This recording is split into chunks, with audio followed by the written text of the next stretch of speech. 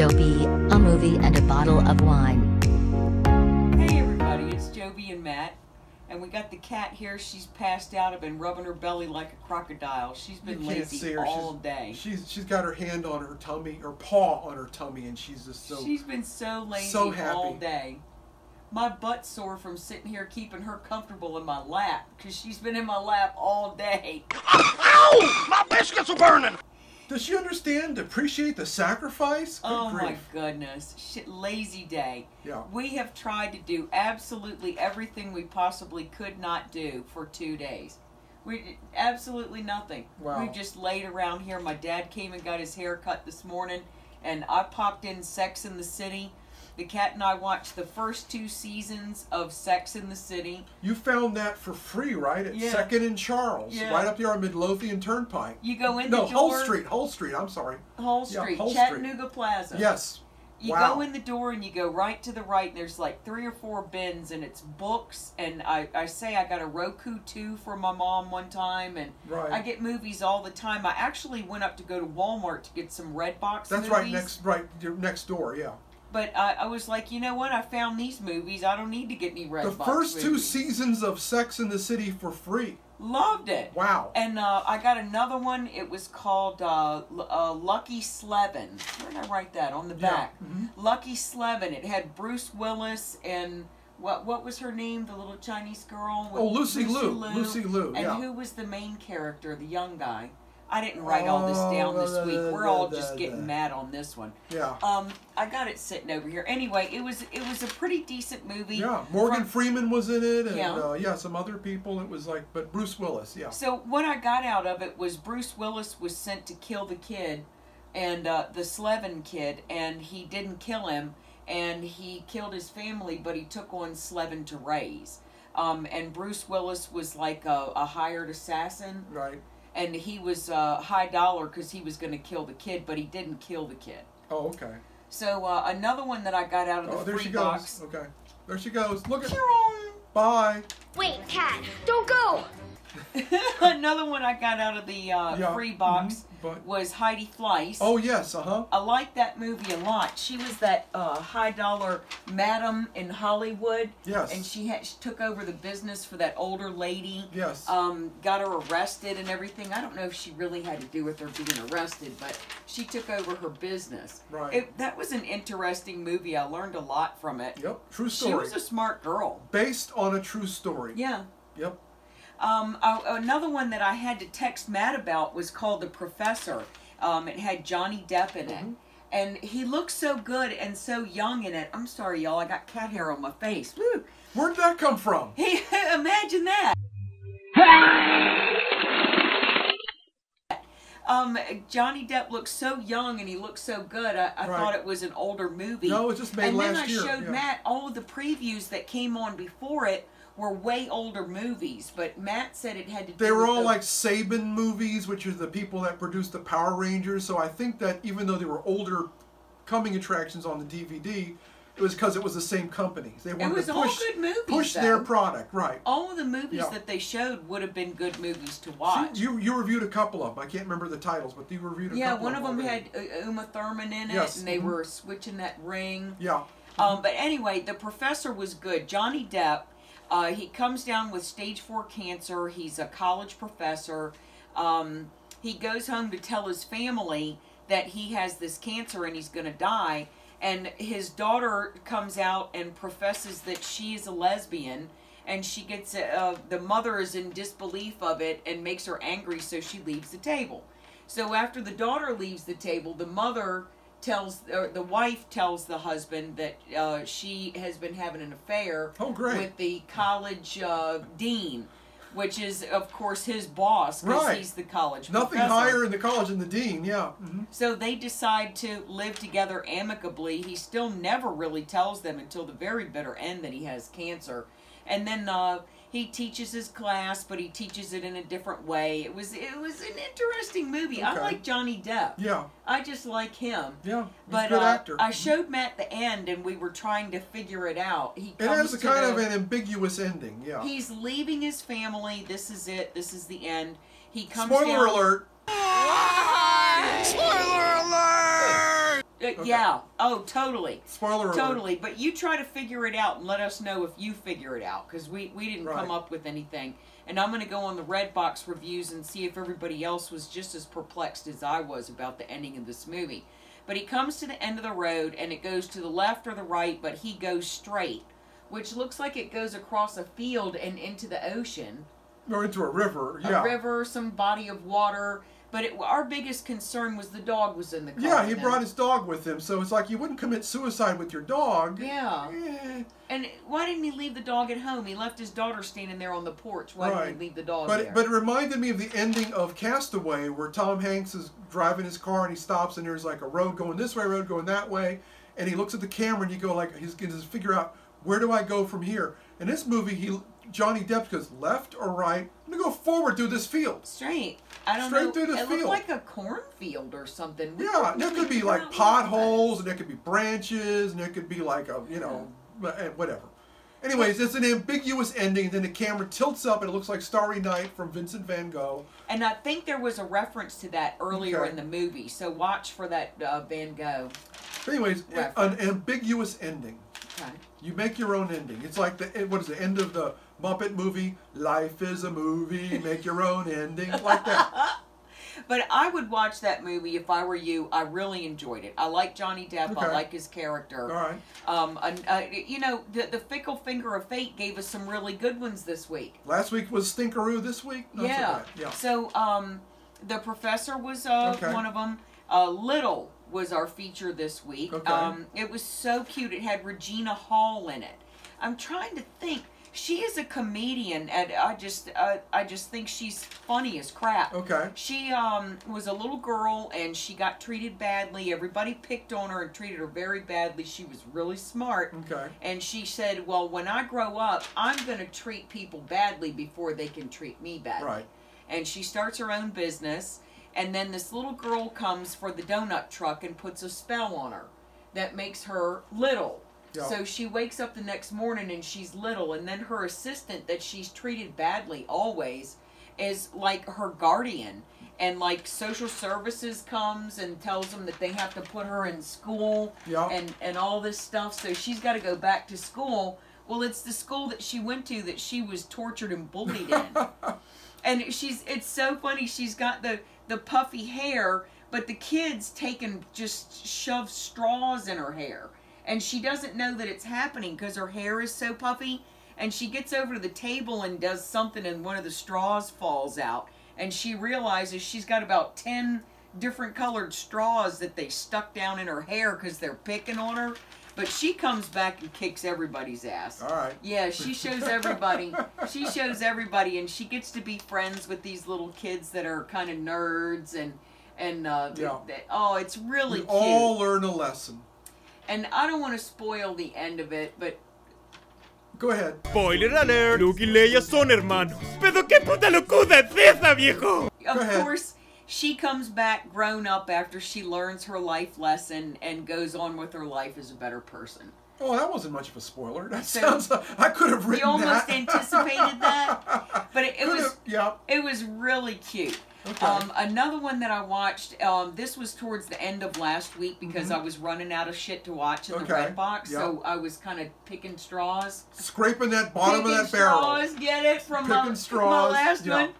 The Dead Trigger.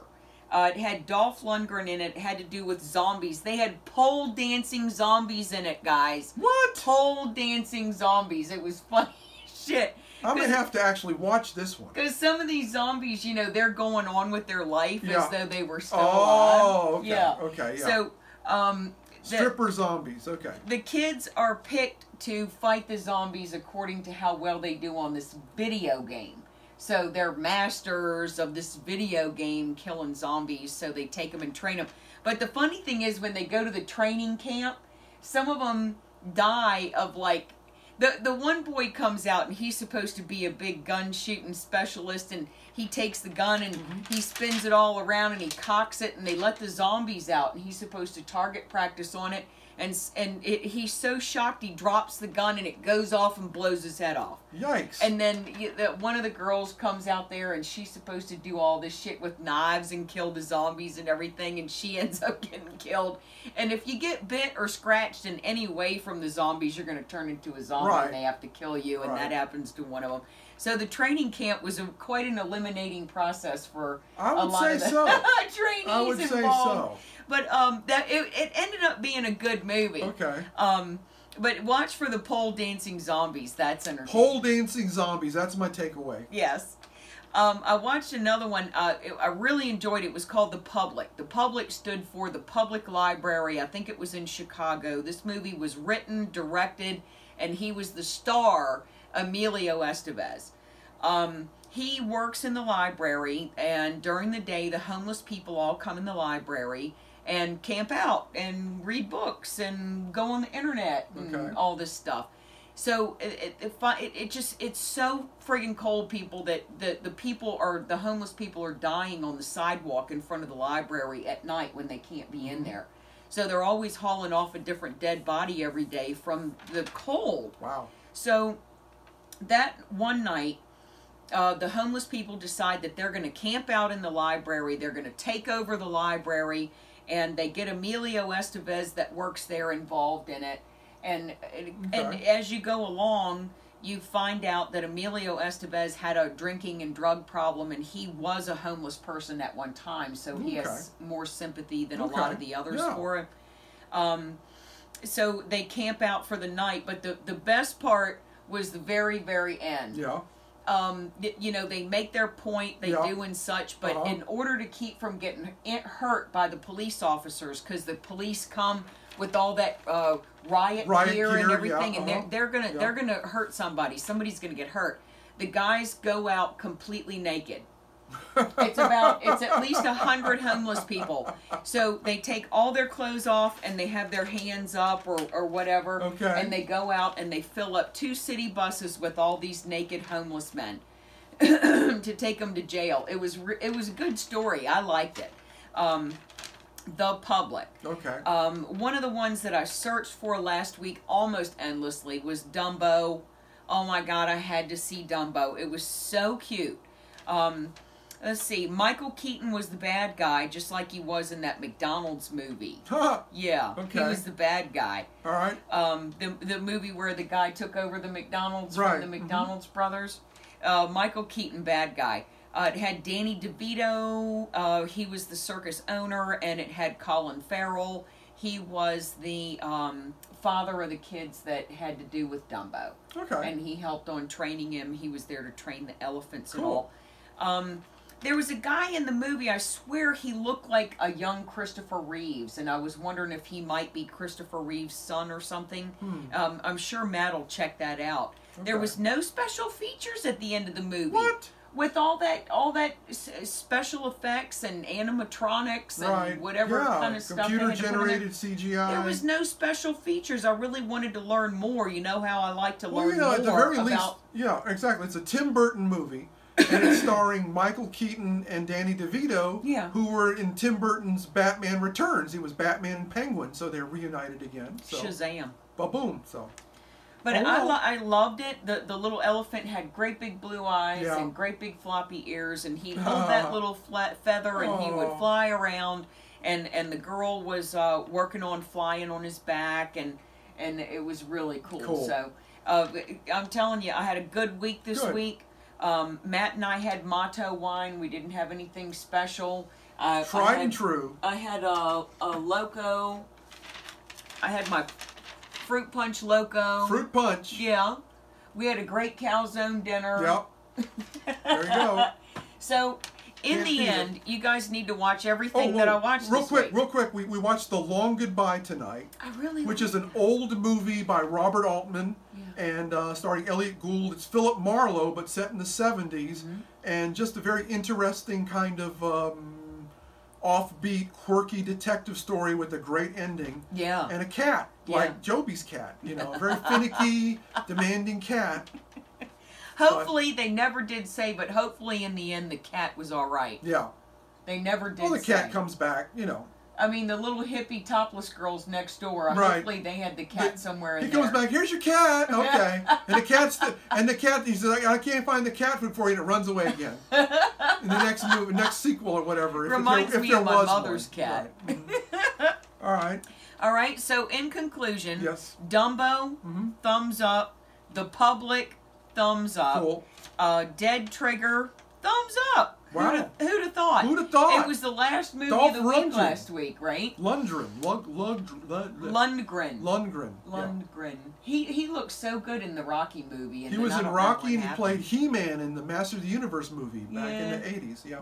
I don't know. He used to look good. I don't know what happened to him. Time hits you like this, you know. As long as you're still on your 2 feet and you're talking, you're living and having a good time, doesn't matter. A little powder, a little paint, make a little girl look like what she ain't. There you gotcha. All right. Little, totally watched Little. Okay. That was really good. Cool. The Professor, I really enjoyed it. And then I got my old movies. You know, if you got a chance to watch Heidi Fleiss or Sex and the City or Lucky Slevin, go for it. Sure. And we got some cute words that I think we should all try to use in our vocabulary. It's like the electric company. Here we go. Ick. Chick. Yes. Go ahead. What you got? So we were watching Rabbit. We've really been enjoying that. Yeah. That's been bringing Year of the Rabbit. Episode. It's a British comedy, like a detective story. It's in the 1800s. We're loving it. We're totally loving it. It's so funny. All right, so our words are miscreant and scallywag. Ooh. If you have an opportunity, you should throw these words at somebody, because it'll be like throwing a softball at their head. They'll just about fall over trying to wrap their head around it. Did he just say scallywag? Miscreant. Miscreant? Is that scallywag some kind of miscreant, or is that miscreant some kind of scallywag? Who knows? So when you say these words, watch their faces, because it's going to be like, what just hit them in the face? Right.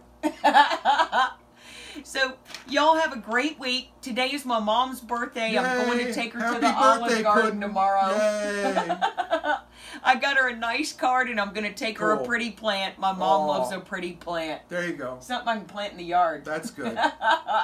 So y'all have a good one. Enjoy the movies. My God, you know, it's hard to get a good batch of movies, but we did it this week. Yes.